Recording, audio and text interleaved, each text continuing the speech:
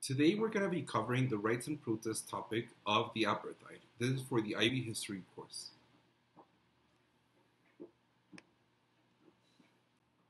The focus of this case study begins with the National Party triumph in 1948 and ends in 1964 when the state completed its crackdown on opposition and dissent by handing down terms of life imprisonment to Nelson Mandela and the other leaders of the African National Congress. To begin with, we have to establish a profile of South Africa.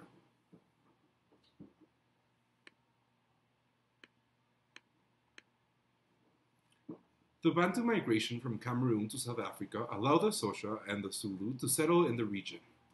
A second migration, chartered by the Dutch East India Company, or the VOC, had established a settlement at the Cape of Good Hope in 1652, modern Cape Town. The expansion of both resulted in a few skirmishes. As a strategic point, the British decided to make their way in. They established Port Elizabeth, East London, and Grahamstown, east of Cape. Here we have Cape Town, and then we're going to be seeing the British colonies at the bottom right. After the abolition of slavery in the British Empire in 1833, many Dutch settlers took on north into Natal and Transvaal, calling it the Great Trek, hence the term Trekboer or Voortrekker. At the time, the Zulu had set up a chain of wars known as the Mfikane, making way for the Dutch. At the Battle of the Blood River in 1838, the Trekboers showed off their weapons and won against the Zulu. Their victory helped them claim the Orange Free State and Transvaal, while the British claimed Natal only for a bit before the Boers took it back in the First Anglo-Boer War. After the discovery of diamonds and gold in the region, a myriad of workers flooded in the South African Republic. Industry and political advantage helped shape Johannesburg and Cape Town as the white majority lobbied for segregation laws and more voting rights. The British and the Dutch clashed again only with a British victory due to scorched earth tactics and concentration camps. This is also known as the Boer War. We have two Boer Wars at hand. After the Treaty of Berening, however, the Boer republics were granted a measure of self-governance. A South African National Convention pushed for the South African Act, or the Act of Union, in 1909, making the country independent. Afrikaners who had fought for the British were now taking power over the government. Slowly but surely, segregationist efforts started piling in. First under the South African Party, or the SAP, and later under JBM, Herdkoort's National Party, or NP, before World War I. Tensions with white mine workers in the Rand Revolt, the failed Afrikaner Rebellion, and the rise of unions helped Smuts become prime minister in the 1920s. As World War II broke, more radical Afrikaners, led by Malan, now stood clearly opposed to the moderates led by Smuts, who was supported by the majority of English speakers. By 1948, Malan's National Party had been elected. So again, we're going to be looking at a lot of competition between the National Party and the Africans who are living in the region. I mean, this is a small white minority who's taking over the expense of a country that is hugely populated by Africans. The apartheid follows the assumption that human nature is based on the differences that constitute race and ethnic groups. It further assumes that there is a natural hierarchy of races due to inherent biological factors. Accordingly, the evidence of cultural achievement speaks to white superiority. The apartheid derived directly from social Darwinism, a philosophy popular in the late 19th and early 20th centuries, which applied Darwin's theory of natural selection to human society. Social Darwinists argue that survival of the fittest is a basic law of human nature, and that superior races should aim to dominate inferior ones. Its difference, however, is that it sought justification in Calvinist scripture and science. Calvinism is an austere theology of the 16th century religious reformer John Calvin, who argued that humankind is divided between the elect, or those who have been chosen or predestined by God, for salvation, and those who have been condemned to eternal damnation. Again, the white people are going to be already saved by God, and they have the duty to take care of the rest of civilization. The rest of civilization is already condemned to eternal damnation. Calvin advocated a stern and moralizing approach to society and government.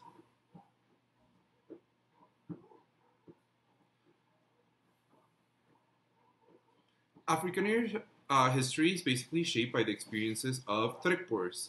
They also shape the roots of exceptionalism in the region. This pious Dutch colonist, cut off from Europe and therefore isolated from its modern intellectual currents, cultivated an Old Testament worldview which led them to draw analogies between their experiences and those of biblical Israelites. They wanted to basically have this the savior complex. Slavery was part of their everyday life, and so racial inequality was taken for granted. Afrikaners grew to equate Africans with the biblical sons of Ham, who were already condemned by God. After their triumph at the Battle of Blood River in 1838 against the Zulu, they believed that they were God's chosen people who would bring civilization to Africa in return for his favor.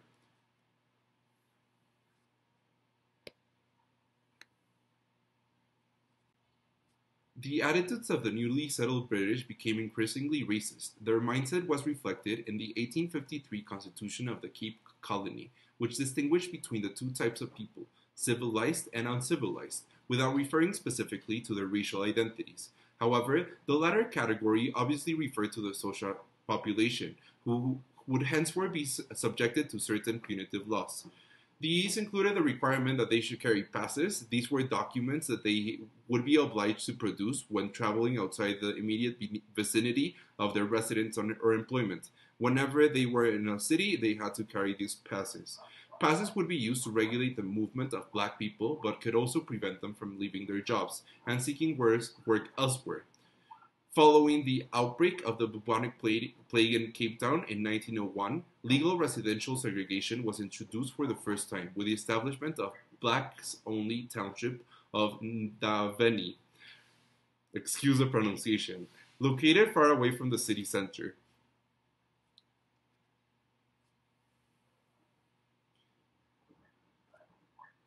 The Boer Republic's racial discrimination was also widely practiced in the two Boer republics in the interior, the Transvaal, officially known as the South African Republic, and the Orange Free State. While the institution of slavery was not legally established, it was still widely practiced, and their constitutions were explicit in declaring white supremacy. In Johannesburg, the capital became populated by fabulously wealthy, mainly English speaking mining magnates known as the landlords. The dispute between the so called Uitlander population and the landlords on the one hand and the African Union government of Paul Kruger on the other over the issue of whether to extend the right to vote to all white people in the Republic was one of the main causes of the South African War of 1899 to 1902. However, they all agreed to perpetuate white supremacy in politics and economics. Therefore, the South African National Party decided to implement a system of segregation. One of the main objectives of the new South African Party government, led by Louis Botha and Jan Smuts, was to change in law a comprehensive system of racial segregation. The Act of Union, officially known as the South Africa Act, itself restricted all voting rights to the minority white population, with the exception of the very small number of colored and blacks who had previously met the narrow franchise qualification in the Cape Province and NATO. The Mines and Works Act of 1911 reserved all semi-skilled positions in the mining industry for whites, meaning that blacks had no option but to accept poorly paid unskilled jobs in the cities or on rural farms. The Native Lands Act of 1913 was a landmark piece of legislation and the forerunner of the Apartheid homeland system. The Natives Land Act prohibited Africans, who made up over two-thirds of the population, from owning or renting land anywhere outside certain parcels of territory that would be designated as native reserves. The native reserves made up roughly 7.5% of the total area of the country, and they were to be set aside for the exclusive use of Africans. Only those under white employment could reside outside these overcrowded spaces.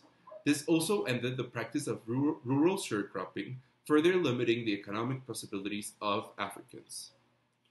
The Native Urban Areas Act of 1923 was another cornerstone of the segregationist system. It decreed that the cities were principally for the use of the white population, and that any Africans resided there would be required to carry passes. In 1924, the SAP was swept from power and replaced by an NP-led coalition government under JBM Herzog. Herzog's approach to segregation was embodied in civil labor policy. The Representative Natives Act of 1936 removed Africans but not coloreds from the electoral roll in the Cape. It also established an advisory Native Representative Council made up largely of traditional African leaders, which lacked any real power. South Africa's entry into the Second World War on the side of the Allied powers had a major impact on the country. Herzog resigned from the government over Smuts' support of the war, and his subsequent reconciliation with Malan led to the renaming of the nationalists, who became known as the Verenigde Nasionale Party, Reunited National Party, or simply NP. In 1946, 100,000 gold miners organized a strike with the leadership of the African Mine Workers Union, AMWU, only to be defeated by the police. Smuts' government's response was to set up the Fagan Commission, which suggested the relaxation of past laws and the normalization of the status of blacks who lived in cities.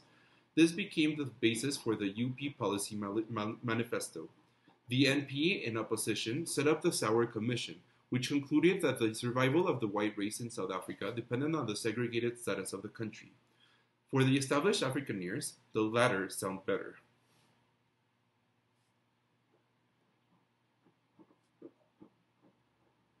Here's our bibliography. Thank you to Mark Rogers and Peter Clinton for their fabulous book, and we recognize the authors of the pictures and the auditory content in this presentation. Thank you.